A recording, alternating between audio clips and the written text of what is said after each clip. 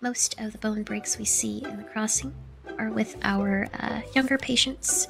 A huge one that some of us have seen in the room is the collarbone. We get that a lot. And not only do we get that a lot, we get a lot of bullets stuck in that collarbone. So we are going to talk about how we can go about helping that patient when it comes to that collarbone break. So not every collarbone needs to have an invasive surgery. I usually like a particular salve to place on my surgical sutures. What I usually do is I have the patient come back and see me in 2 to 3 days. Is anyone sure that you don't have any questions? Anything you need to pull me aside about? Marvelous. Very enlightening. Nothing I didn't know, but very refreshing.